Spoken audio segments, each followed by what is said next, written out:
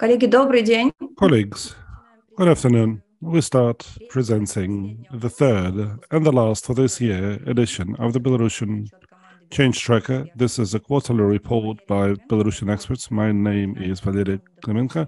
I am the project coordinator for the Friedrich Eberstufung, and I'm going to moderate this event. The purpose of this tracker is to trace policy, economics, and sociology, and the analytical gist of every edition is the opinion poll. And the third edition we are about to present today covers the events of autumn from September till November inclusive. You can study the Belarus Change Tracker on the website of the Friedrich Ebert Stiftung, and we are going to send a copy of it to all the registered participants. My pleasure is to present you the speakers and the authors of this tracker. Pavel Slunkin, Belarusian ex-diplomat, visiting fellow at the European Council on Foreign Relations. This is a political analyst, also Artyom Shraibman, founder and political analyst of Sense Analytics. He's writing about internal politics, domestic politics. Philipp Bikanau, independent sociologist who's responsible for the gist of our tracker, the opinion poll, and no pressure. Hello, Lera. Gennady Korshunov, a senior analyst at the Center for New Ideas. He writes about the relations between the government and civil society. Hello. Katerina Barnakova, academic director at Berok, visiting professor at Carlos III University, Madrid. She's writing about the economic aspects. And last but not least, Lev Lvovsky, senior research fellow at Berok. He writes about the domestic economic situation in Belarus. Hello, hello. The format of our meeting is as follows. We are going to start with the presentation of the chapters. Each of the authors will have 5 minutes timeline, and Philipp Bikanau will have a bit more time. After that, we will proceed with the Q&A. And I would like to remind our guests right away that you can ask your questions in the chat of Zoom, and I will do my best to read them out loud. I'm passing the floor to Christopher Frost, Director of Regional Office Dialogue Eastern Europe, Friedrich Ebert Stiftung, representative for Belarus. The floor is yours, sir. Thank you very much, Valeria, dear guests. Welcome to the launch of the third edition of the Belarus Change Tracker. As Friedrich Ebert Foundation, Germany's oldest political foundation, striving to support the fundamental values of social democracy, we are happy to support another edition of this holistic and very profound research project. The combination of political and economic expertise, as well as a sociological survey, make this project special, especially in the Belarusian context, I must say, where sociological data is rare and hard to get. The developments we are observing are not encouraging, though, and after you have heard the inputs from our experts, the question we will all once again have to ask ourselves is, how could we get here and what can be done about it? Philipp, in his part, will actually admit a degree of surprise with regards to some of his findings, as I understand, and even admits that the previous prediction was not correct. But looking at the previous editions together with this one, especially now at the end of the year, and even more so in the future after more Belarus Change Tracker editions will be published, may still help us to understand some of the developments over time and to come a bit closer to the answer of the question, how could we get here and what can be done about it? This project is called Belarus Change Tracker for a reason, since it actually aims at tracking changes over time. This would be the ultimate aim, and to this both the political and the economic analyses and the sociological data can contribute. The experts are still focusing on recent events, but by covering 3 months with every edition and by doing this on a regular basis in a set format, they're in a way slowing down things a bit, go a bit deeper into the issues that we can usually in these hectic days. The first 2 editions have been widely quoted and recognized. We hope this one will be 2. More editions will hopefully follow next year. I would not dare to make any concrete predictions what they might focus on next year, though. That's extremely hard to predict right now. But in any case, I wish an interesting launch. I want to thank our experts once again, as well as my colleagues, especially Valeria, who is moderating today, who have been working on this project and put a lot of work in it. The publication, as Valeria said, is already available in our FES digital library, where you can also find some other studies which FES has recently supported. Let me close by saying Russia's full-scale war against Ukraine is, of course, a topic that is mentioned on many occasions in this publication. So is the potential loss of sovereignty and the growing influence of Russia across many different sectors.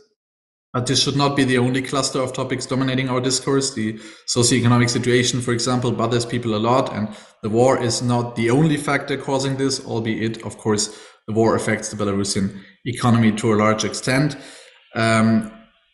Vice versa, positive economic developments may have the power to overshadow security-related news, and so on and so forth. So I would say the best we can do is to continue to look at Belarus as Belarus, not just as Russia's sidekick. This is clearly also what Belarusians expect, and this holds actually true across the political spectrum, and is another good reason for the kind of holistic analysis that our experts are presenting here, which covers a large variety of topics and gives a lot of food for thought with regards to current and future independent Belarus. Thank you, and now over to our experts.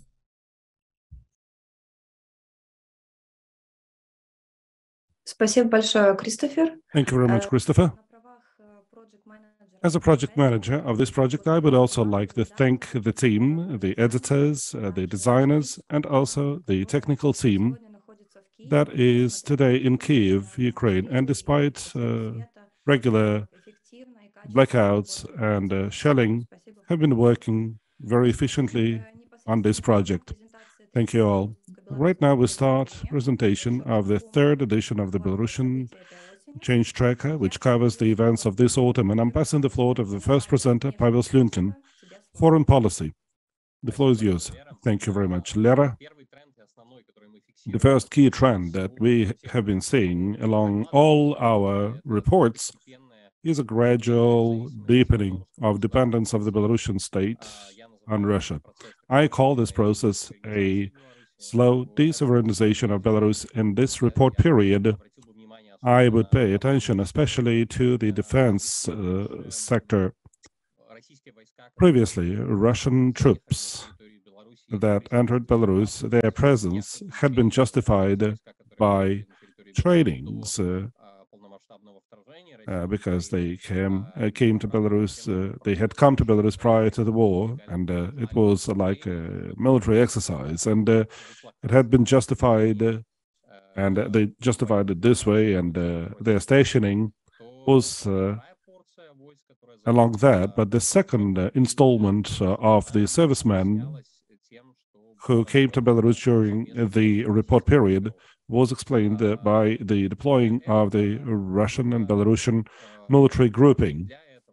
For that, well, maybe not for that, but it is a continuation of this trend. Belarus and Russia, during Defense Minister Shoigu, Defense Minister of Russia, he came to Belarus, and they signed an agreement on joint insurance of regional security.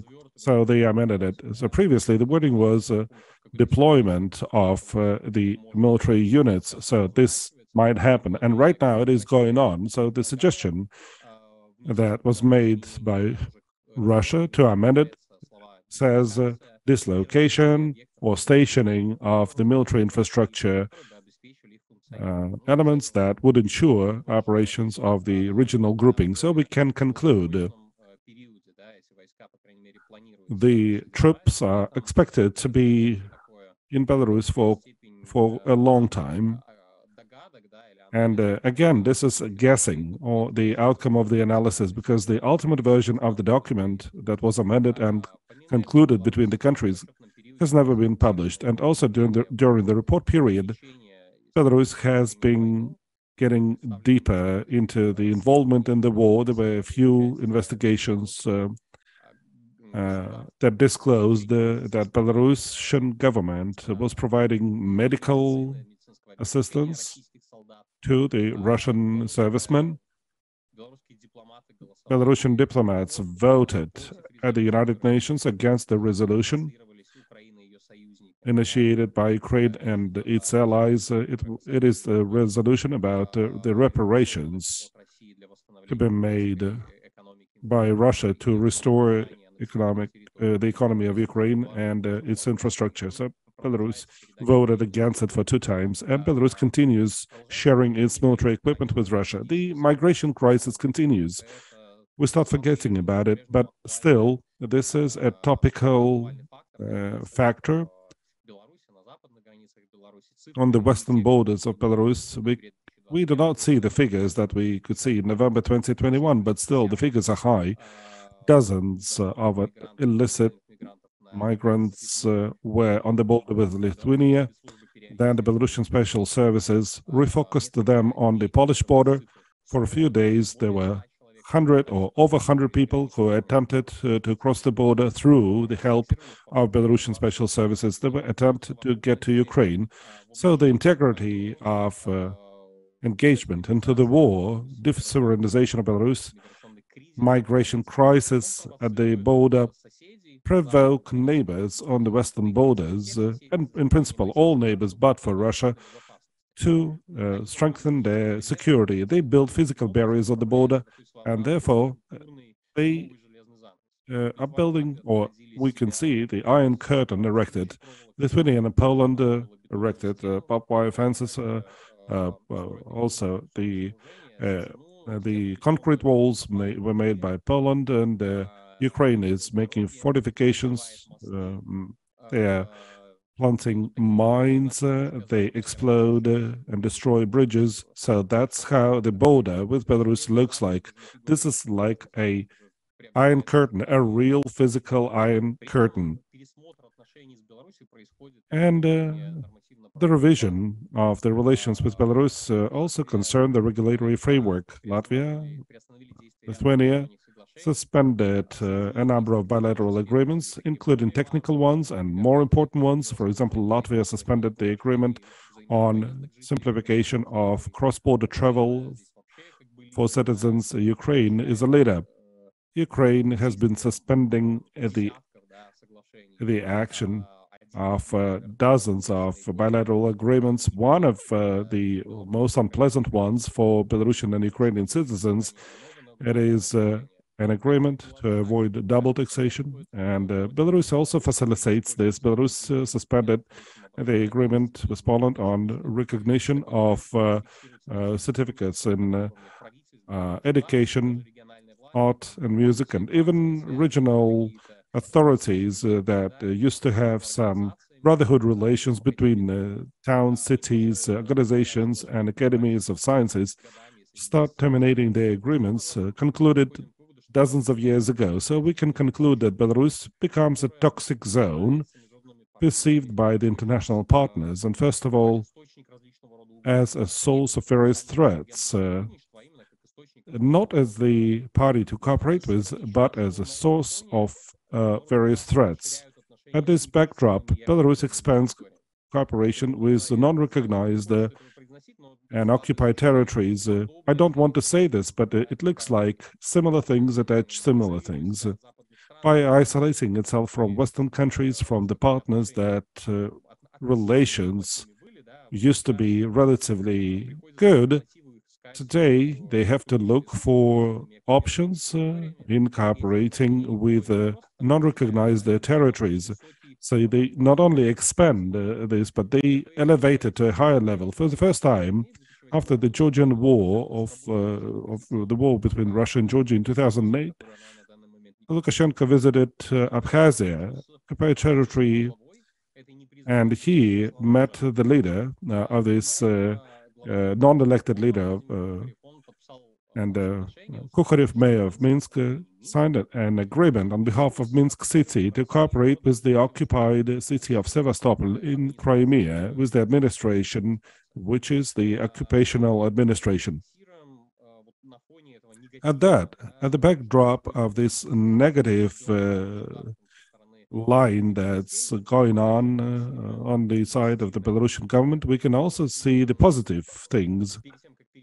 Before I move to the positive things, I would like to mention one more thing, which I forgot to mention.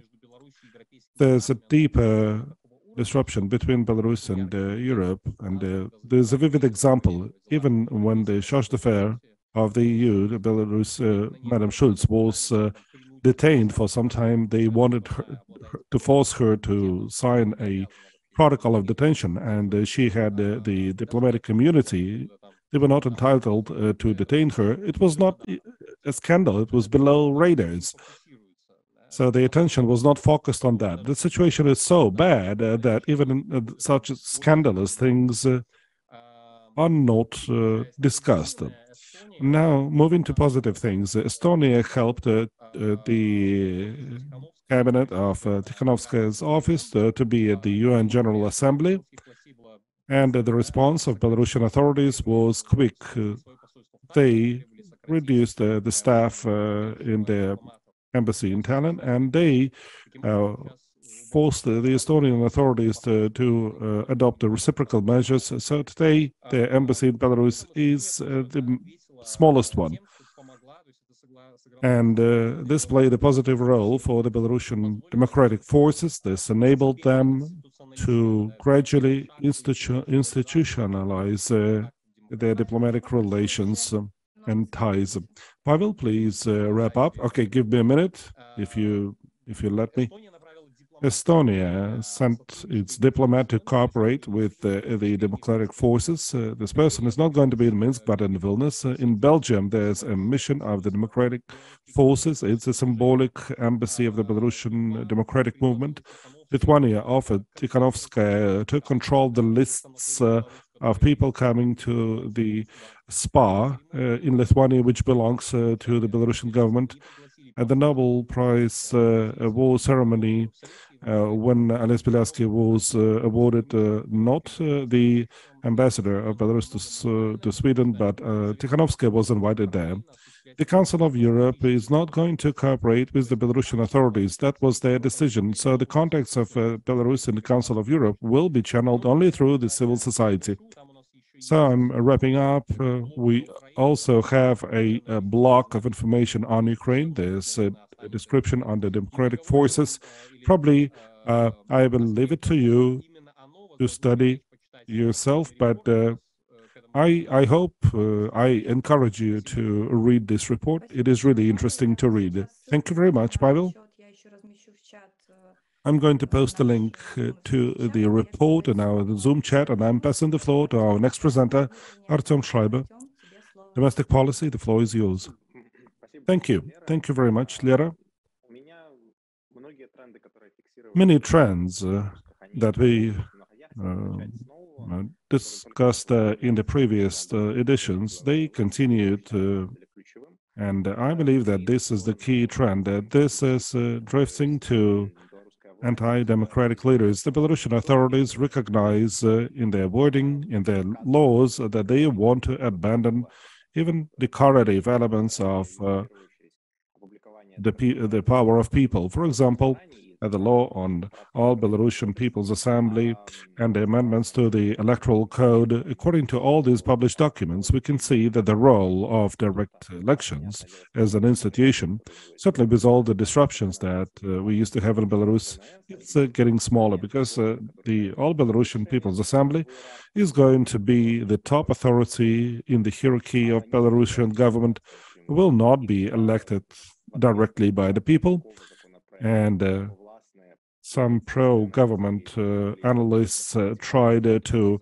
delicately criticize it, that there would be no direct election, that people would be appointed by the bureaucracy. Lukashenko said, this is the idea. We don't want to have people's representation. People's representation is ensured by the parliament, and here we need professionals. At the All Belarusian People's Assembly, one of the authorities of the assembly is directly related with the opportunity to reject the decisions of the voters, like impeachment of the president, abandonment of laws and decrees adopted by other branches of power. As for me, the most outstanding thing is that this assembly will be entitled to say that the presidential elections are not legitimate. So let's say somebody can become a winner, president-elect, and then the assembly will simply cancel the elections. and this can be repeated for as long as you want.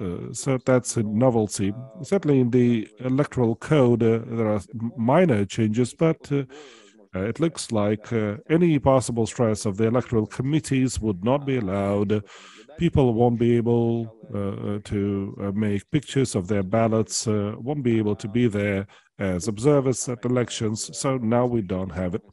And also, Belarusians that are abroad won't be able to vote at embassies of Belarus, because otherwise the government would have to either falsify elections, or the outcomes of the elections would not be nice to the government.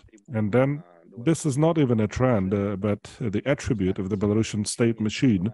This is active engagement of pro-government propagandists and activists into reprisals, repression, and other types of pressure on the opponents.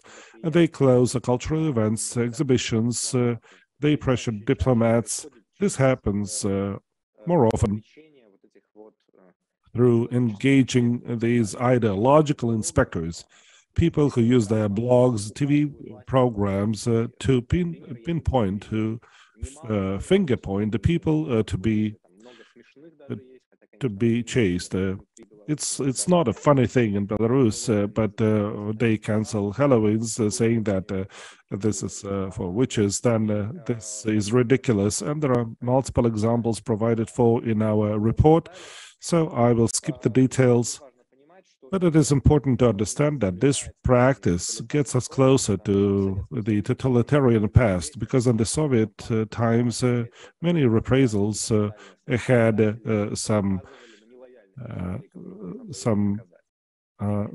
finger pointing in the government press, and then reprisals would start. And then we can see other trends that started before autumn. We can see politicization of military units. We can see this happening in the Kalinovsky regiment. They have the council of 10 people, and they started engaging in the political activities in Ukraine. And in the democratic forces of Belarus, there are various militarized processes, militarization processes. So they start organizing sports and military classes.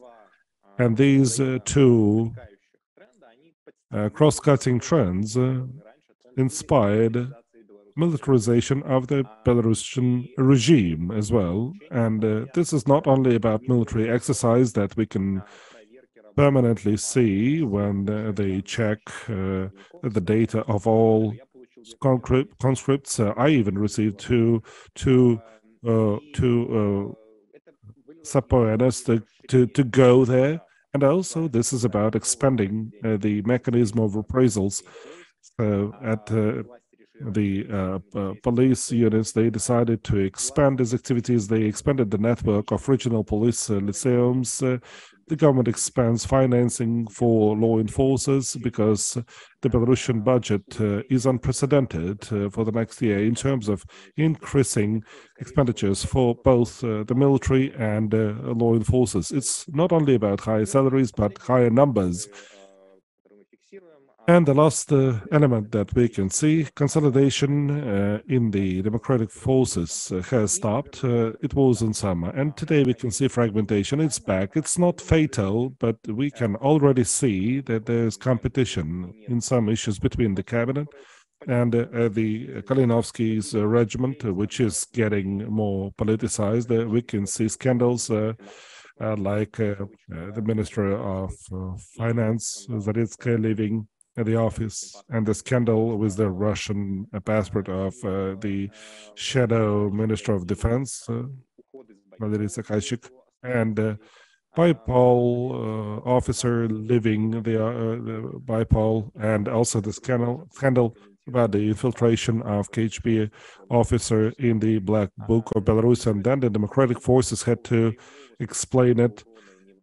There's no any structural damage to the democratic forces, but this is a scandalous fog, and we can see this fragmentation continued even after the period of reporting finished, even in December.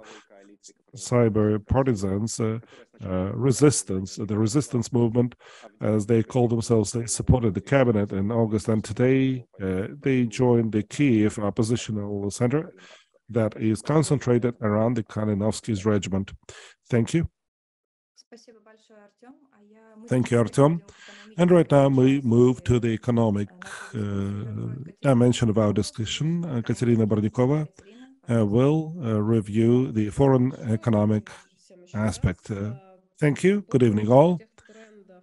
About the trends that we have been seeing in the foreign economic relations continue. They are persistent. There's a persistent trend to shrink economic relations with our Western neighbors. Despite no new sanctions were introduced in autumn by the EU, exports to EU continues shrinking. If we look at exports from Belarus to EU in September, it shrank by 60%, despite the fact that some of the commodities expand, those that are not under sanctions. An interesting thing is that expanded electricity supplies go to Lithuania. It's the leading consumer of Belarusian electricity, and we can expect these exports to grow because Belarus at last commissioned the first NPP unit after repairs. There's another thing mentioned in the media that Belarus has been trying to use other countries of the Eurasian Economic Union to avoid sanctions. We can see it in woodworking. If we compare imports to the EU from such countries as Kazakhstan, Kyrgyzstan, and other Central Asian countries that are members of this union or they are associated with it, then we can see that some commodity items that are under sanctions in Belarus, we can see that these commodities to grow. There's a 15 million growth of woodworking supplied from Kazakhstan to Europe. Certainly, it's a small portion of those 400 million euros of exports of woodworking that Belarus lost due to sanctions. But I'm afraid that if this process is not terminated, then these 15 millions are going to be just the beginning. Now, speaking about fading away relations with the EU, there's a growing economic relation with Russia. The growth of exports to Russia is it is 4 billion already, and therefore the share of the Russian market in the Belarusian exports is certainly crossed the 60% bar, and it's close to 70%. I would like to stress there's no reason to believe that input substitution is operational. We do not know successful cases, and there are no reasons to believe that this is about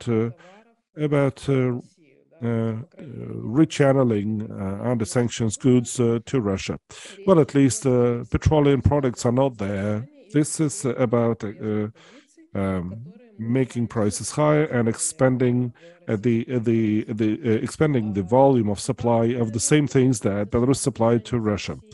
An important thing that happened in relations with Russia is the conclusion and approval of the cooperation plan, and not only the plan, but a cooperation agreement envisaged in one of the union programs. It is on indirect taxes, and indirect tax agreement is one of the key ones. This is probably the only one, which means that there will be a supranational body established. This will give access to Russia to see the transactions of Belarusian companies, and this opens the Russian market to Belarusian petroleum products. And I would say that deepening cooperation with Russia is to the benefit of the Belarusian economy here and now, and Belarus cannot reject it, but everybody understands that this is an increase in dependence, and this can be dangerous, and it is dangerous today and will be in the future. Therefore, Belarus is desperate to find foreign economic partners. Belarus looks at China, and in autumn, Belarusian authorities happily reported that there was an agreement concluded with China on whether all-round cooperation exports to China grow. This makes us think that exports of potash fertilizers continue in the same scope. Maybe it's a bit smaller than before, and the potash that Belarus is capable to export, this potash is forwarded to China, first of all, but Chinese investments dropped in 2020, and we cannot see Chinese investment growing. Therefore, the prospects of developing relations with China are still misty, and this is 15 times smaller than the exports supplied to Russia. This is it with the foreign economic trends, and I'm passing the floor to Lev Lvovsky, my colleague, who will tell us about the trends in the domestic economy of Belarus. Thank you. In the domestic economy, the main trend is the fact that Belarus continues being in recession. October figure of drop year on year is 4.7%. This is a decrease in GDP. Real wages in October dropped by 4.5% year on year. We do not have figures for November.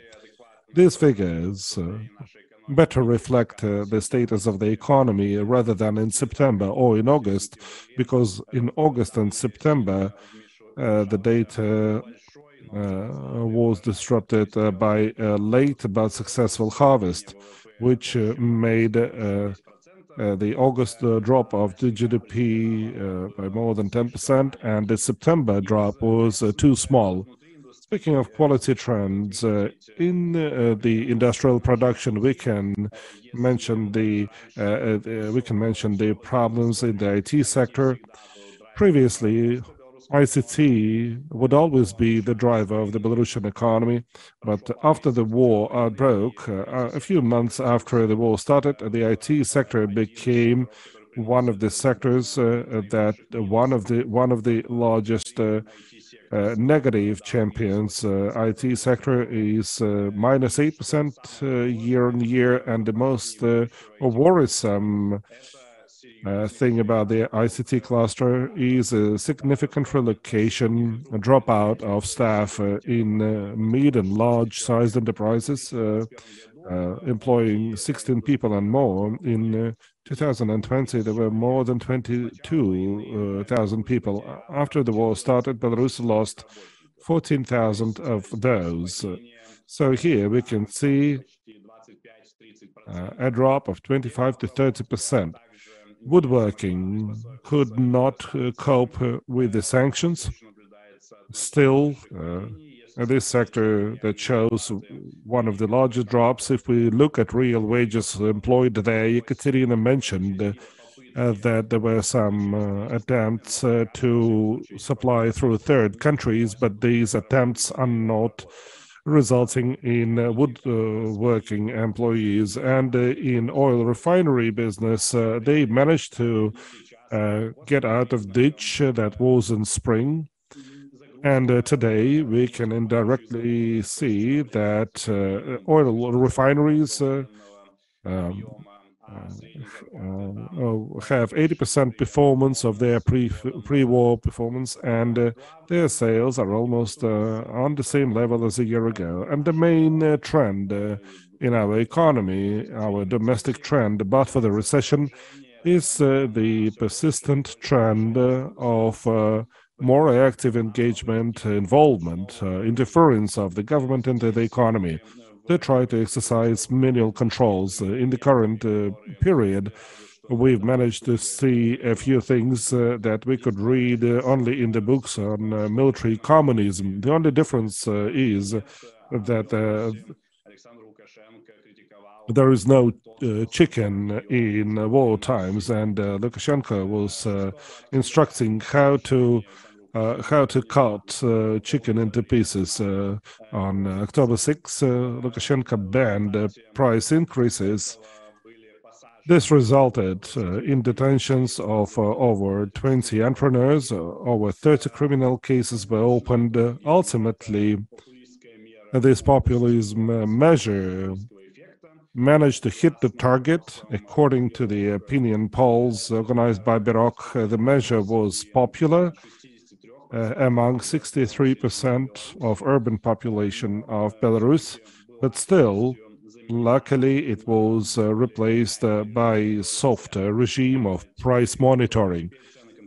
So today prices are monitored. 270 SKUs are controlled by the government, and this practically entirely covers the statistical food basket of an ordinary Belarusian.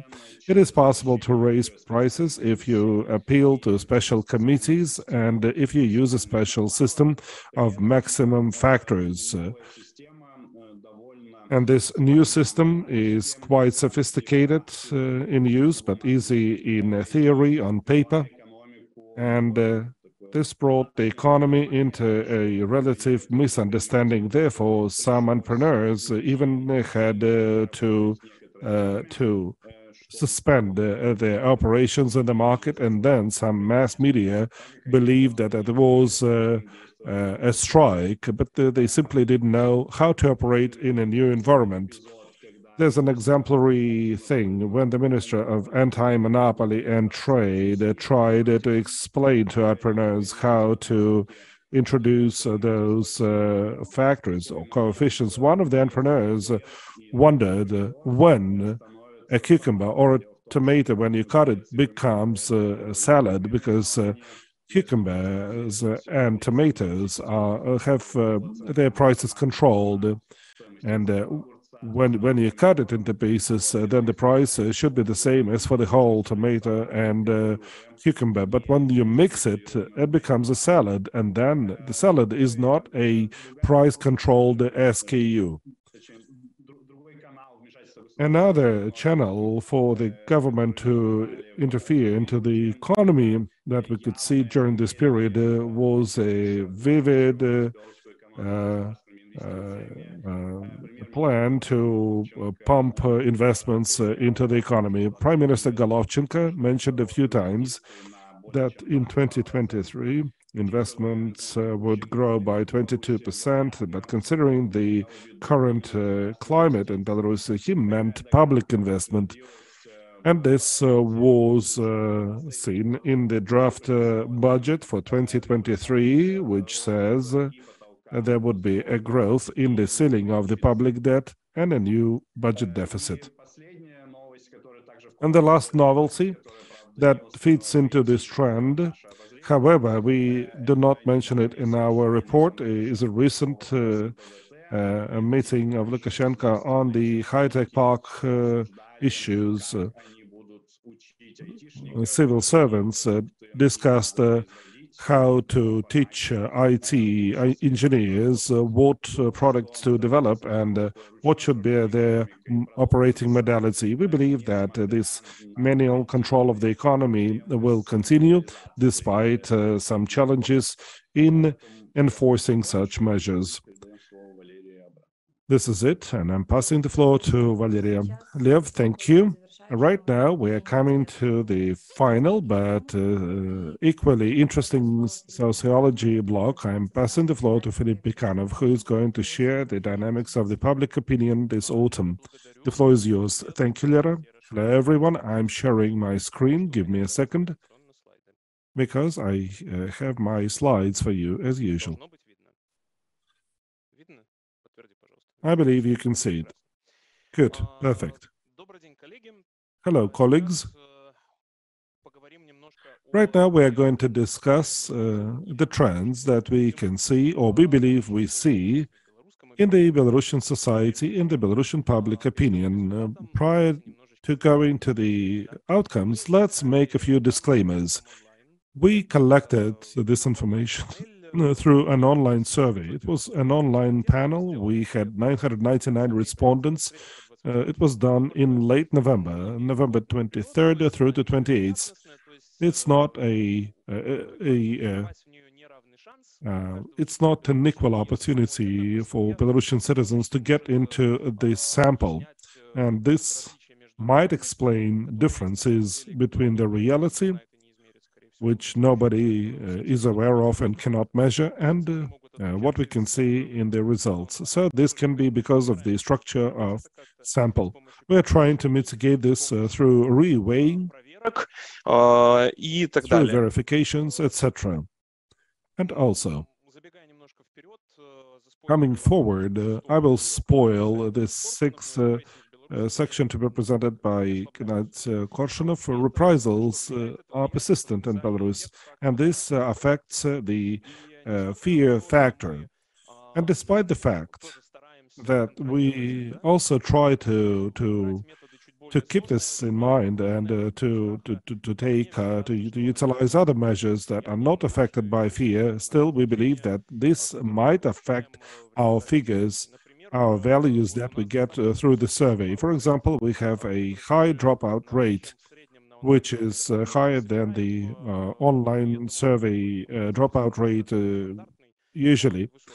It's a standard value, but it is quite high. Some people do not come to us. We say this openly, and we know this. Therefore, the distributions you are going to see might be different from reality. Usually, well, this is the end of my disclaimer, and I'm moving forward because we can see dynamics. Even if some figures may mismatch with some values that exist in the society, if we poll every Belarusian, then we can see the dynamics clearly. The dynamics of the trust to the regime causes doubts. It is a significant value. Unfortunately, we were not able to use an additional online panel to verify this. We did it during the previous two polls, but this time we didn't manage to do it. It's the end of the year, and it has been difficult to do. Now, knowing all this, I would ask my colleagues who are from the mass media to be careful when you make publications. And now I'm proceeding with my presentation. So let's start with the whole thing. We measure trust to the regime using multidimensional cluster analysis based on the answers to questions, like the trust of various representatives of the regime, or those who are against the regime, like independent media, or the people who voted against Lukashenko in 2020, or the people who are political prisoners, as they are called. So what can we see? The number of people who are grouped as supporters, they're light gray. This number has increased since August. What does that mean? First of all, this can be explained that people are afraid. The fear factor is one of the explanations. It's impossible to verify this, but we're working on this because we are surprised to see the change. When we could see this change last time, it was from October till May, and initially in our tracker, we did not plan to use the second panel. But after we saw the dynamics from October to May, we were obliged to verify to exclude external factors, but for the societal dynamics. And the second panel provided us different figures at different chairs, but the dynamics was still the same. Today, in this case, we cannot cut off the fear factor, but we think about tools and methods to avoid this in the future. In addition, this is an online survey, an online panel, and as I said, different people have different likelihoods to get into it. So these fluctuations can also explain these dynamics, and this is significant, 7%. If we imagine that this dynamics has real reasons, what could be the reasons? What can we see? First of all, this is the growth of social optimism. Everything here is probably about growing social optimism, and I believe in it. Our colleagues published the economic tracker, the colleagues from Berok, and they identified the Consumer Confidence Index. And this index has improved throughout the report period, which complies with our period. We can see that the family index, the country's index, and the expectations index got higher. This increase, this growth, is largely explained by the growth in the group called ardent supporters of the government, and we believe that we should also consider these people in the social optimism studies. In the identity study which we presented recently, there is information saying that the economic element is also important for the people who fight the regime, who believe, well, they do not believe, who we refer to ardent opponents of the regime. Therefore, these perceived economic normalization or slowdown in the drop, in the fall that we can feel, and also the populism measure of price freezing certainly caused some social optimism. This is one of the things, growing trust. A part of the growing trust can be explained by economics,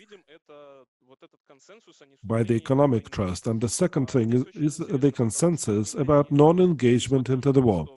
Despite the fact that in our society there are many disruption lines, on values, on political views, we can see that the majority, vast majority, which is cross-cutting for all segments of the society, who are convinced that the Belarusian army should not be engaged in the war.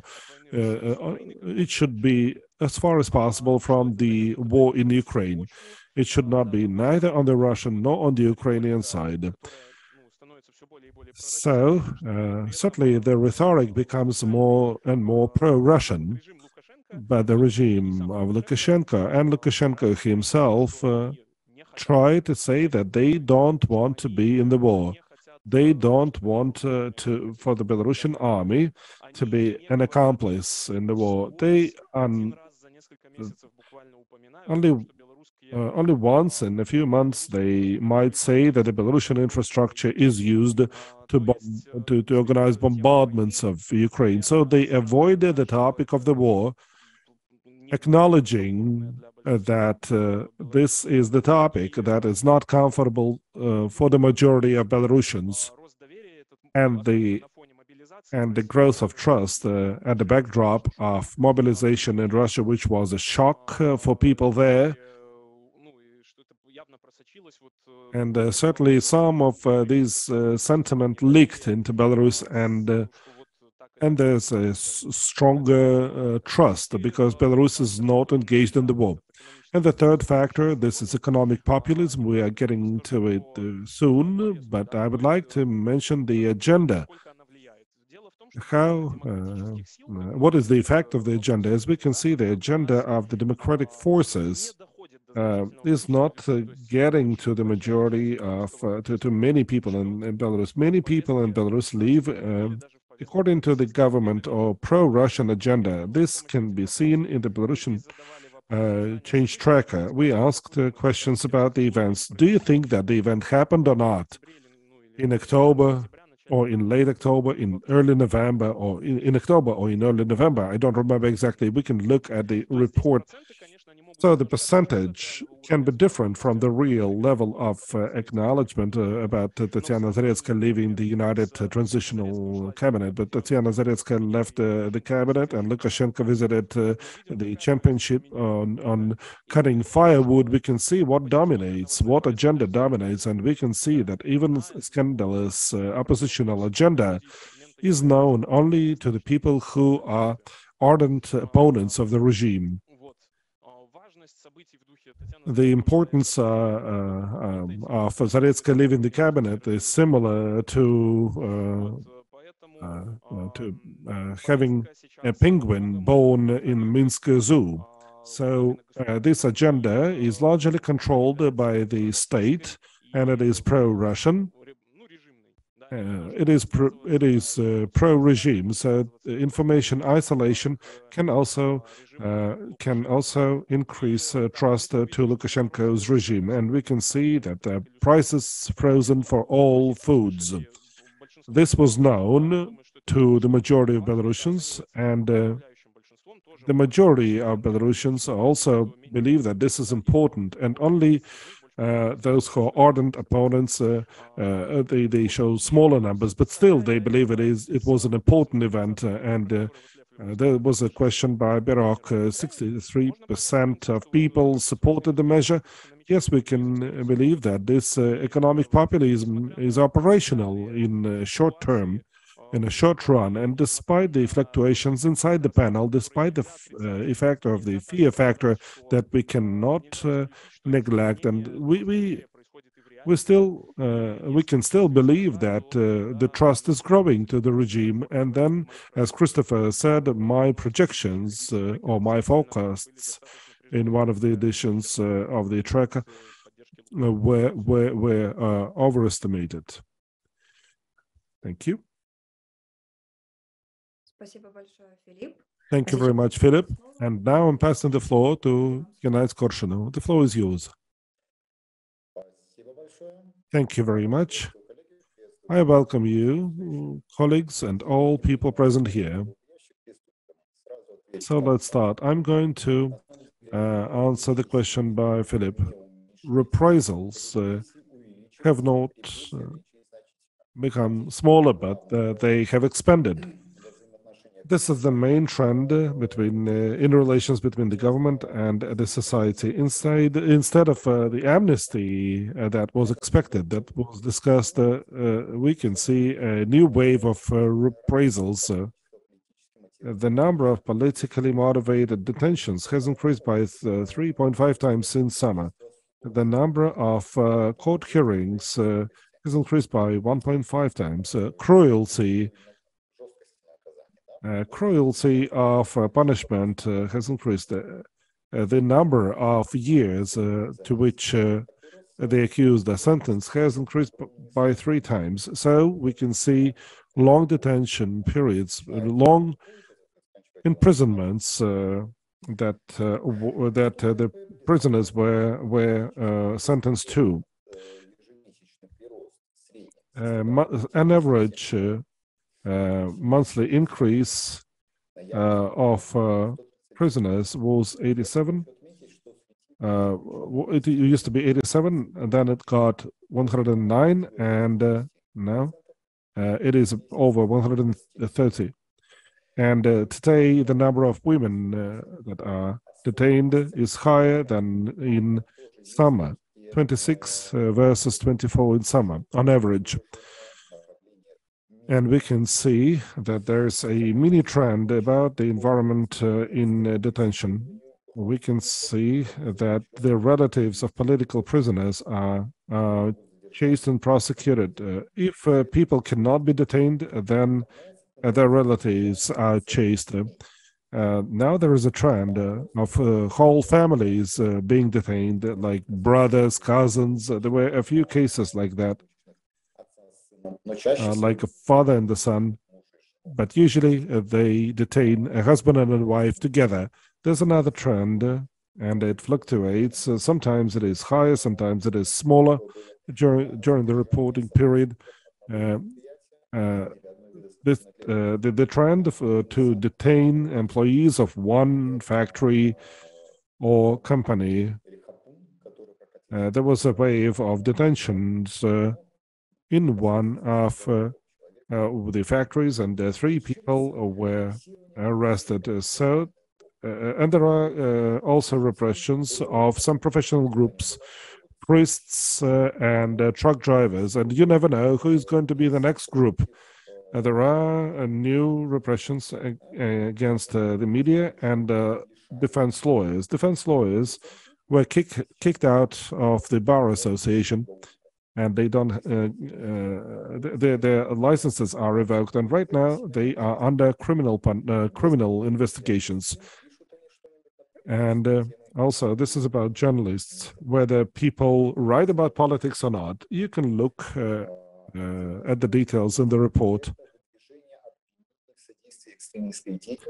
Also, we can also see new types of criminal cases against those who gave interviews to the so-called extremist media. Igor Lebedok, a military expert, is going to be sentenced in a few days because he gave an interview to an extremism TV channel. There's another large trend. My colleagues mentioned manual controls in the government. The same happens here. The military factor that the society was paying attention to. After that, the government decided decided to take preventive measures against the things. So the government prevents any type of resistance. We can clearly see this about civil servants and the last draft law, which is not covered, which is not in our report period, but it fits into the autumn trend. This is manual controls and squeezing all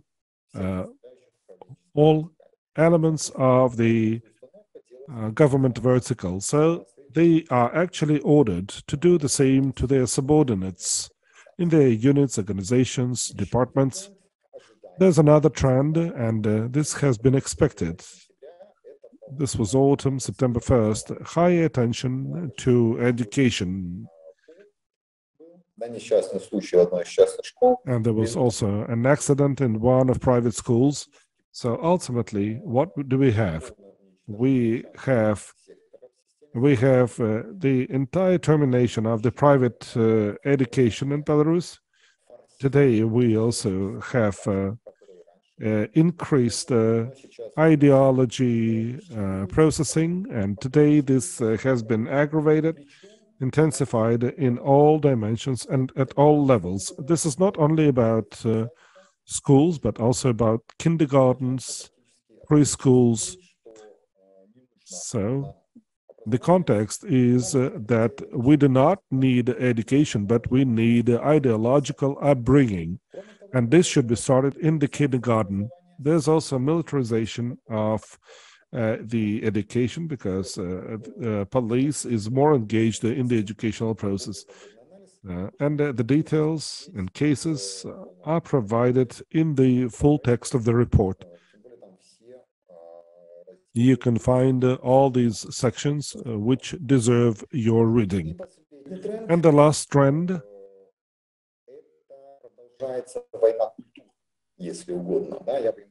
the war of cultures continues because on the one hand, the regime intensifies censorship and pressures by controlling and exterminating all and everything associated with anything Belarusian.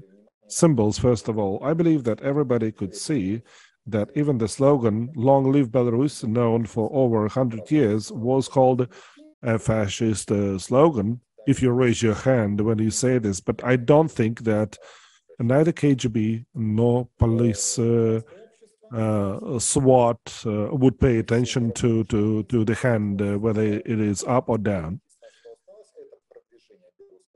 So the only thing which is left is to promote Belarusian language and culture. There's more and more Belarusian language content. The content is being consumed by the people, and the media either start fully moving into Belarusian language, either fully, as a few of them do, or they translate part of their content into Belarusian language. They do this concurrently. They provide their content concurrently in Russian and Belarusian. The cultural activities have been expanding, but not in Belarus, but abroad. Belarusians make this more active abroad. Thank you. Thank you, Gennady. сессии вопросов и ответов. Now Всех we участников proceed with the Q&A. мероприятия я призываю задавать I вопросы urge в чате all the Zoom. participants Я to буду ask questions in the Zoom, ответить and I'm на going to вопросы read them там one by еще one. до начала дискуссии. Some of the questions were received prior to the discussion. The first question is addressed to all presenters. Участники свою Do you коллективную acknowledge that you are ответственность responsible for these statements, or you are responsible only for your own statements in this general project? Please be brief. Maybe you would like to comment this, or shall we use the same sequence? Let it be Pavel first. I believe you can see and hear me. Какую-то клятву верности дать. Ну и, безусловно, я не знаю, выражу ли Well, when I hear such questions, it looks like I should give an oath. Well, this is this tracker is not an individual research or analysis. It's not a compilation of several studies in one report, but certainly this is the opinion of the team of experts, researchers. Certainly we are responsible for our parts, but we discuss it, and we discuss it together. And then we find a compromise to address some disagreements. So I don't think there's a reason to ask this question to other presenters. Thank you, Pavel. I fully agree with you. So let's proceed with the other question. What is the largest factor that impedes changes in Belarus? So maybe you will continue. The factor impeding changes in Belarus. I can call the name of one person, and you know this person, that's the largest factor. But jokes aside, I believe that information isolation is one of the key factors. Reprisals or repressions are the second factor. This is the totalitarian system that has been in Belarus for 100 years, not only for recent years. This what makes the class or the public sentiment that distracts us from some positive scenarios. Since 2020, we can see that the reprisals have been aggravating. So the reprisals push people not to be in politics. If we look at what happened to Belarus from 2014 until 2020, when Belarus was getting closer to the Western countries, Belarus was willing to diminish reprisals. People were not taken to prisons so much. There were practically no political prisoners. There were no internationally recognized political prisoners. They appeared in 2020. So people during this period of time felt more freedom. And in 2020, there were people who were not, who had not been interested in politics. So the society was getting more politicized, and many people mistakenly thought that Belarus was not an authoritarian state. In 2020, people were shown that they were wrong. And we can see that Belarus turns from authoritarian to totalitarian or half-totalitarian state, and I believe that this is the key factor. And if we leave the thesis that the idea that everything is about one person who designed the system in 1994 through to 1996, then the second factor is people and their fear. Thank you, Pavel. Philip, the floor is yours. I would like to elaborate. We have to understand what changes are. Changes can be quite abrupt. They can be technical changes, etc. And here, apart from reprisals, it's clear that the police club is what slows down changes in Belarus. I echo Pavel, but it is also important what Belarusians think about the government system, the number of benefits, practices that could be useful to people. People might feel themselves as beneficiaries of the system or not. Quite a lot of people believe that Belarus is not the worst country. It's a social state. It helps people. People are employed. and some super abrupt, steep changes will not be perceived well by these people. And this is an impeding factor. In 2020, compromise could be found if Lukashenko did not steal election, because otherwise the person who is in prison today, Viktor Babarika, would probably win in the presidential election, and Viktor Babarika could be a compromise figure to ensure refreshment of the system and would not break the system.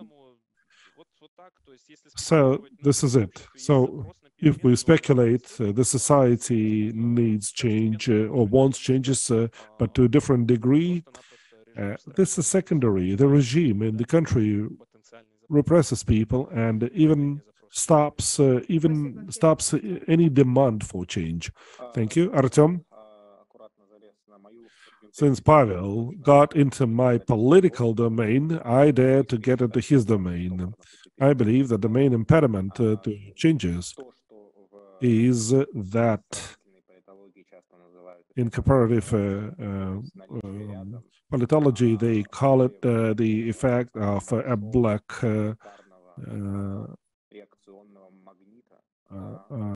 night, and there's the magnet, there's Russia, which is big and stronger. Therefore, Lukashenko has been ruling Belarus for almost 30 years, and there's the class of stakeholders who are satisfied with the format of relations that exist for several decades.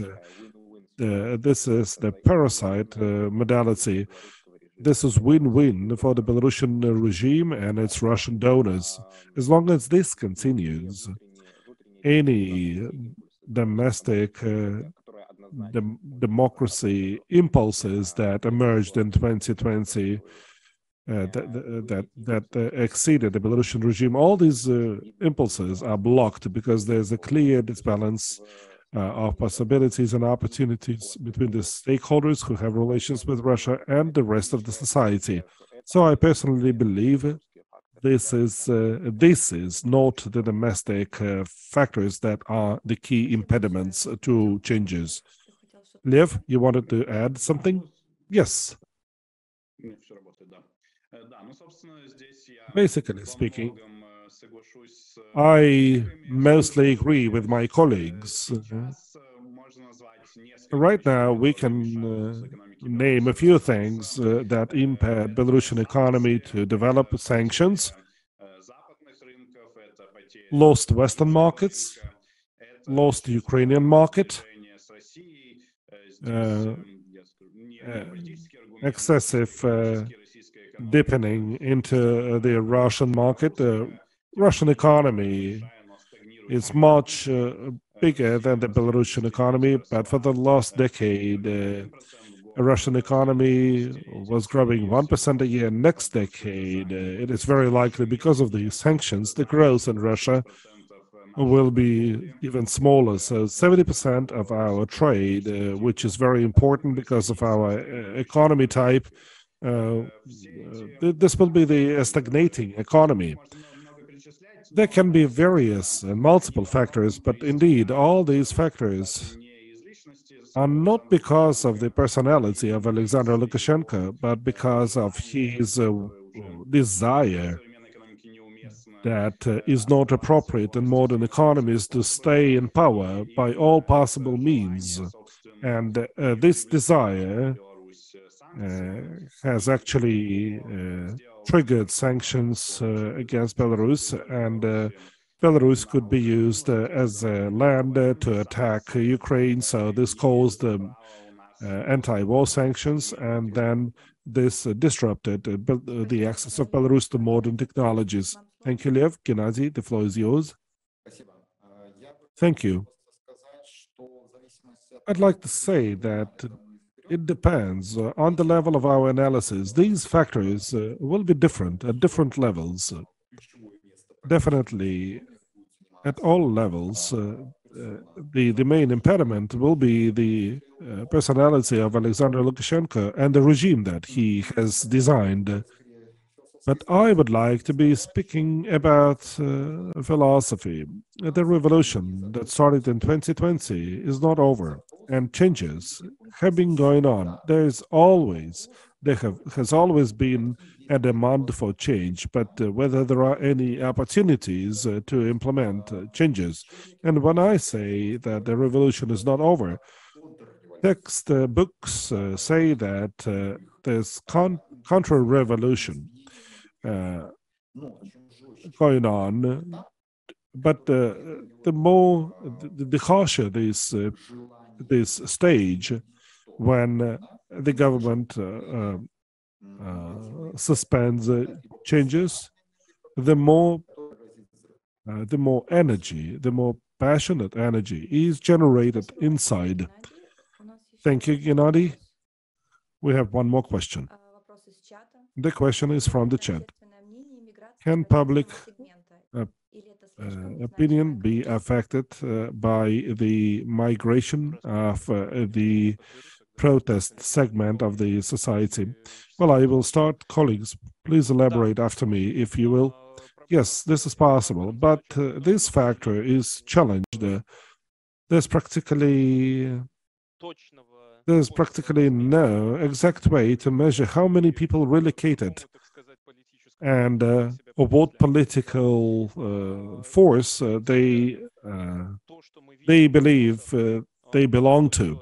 What we can see in the polls, personal expectations or the desire to immigrate is among those who are protesters or who are against the regime. So we can believe that they are the largest majority of those who migrated. On December 1st, Andrei Kazakevich at the Minsk Forum said that in Lithuania, according to his study, people are not the people who relocated because of politics. They relocated for making more money. So we can see that the protesters have been leaving the country. Whether this has a significant impact or not, I don't know. And I'm afraid that nobody can answer this question.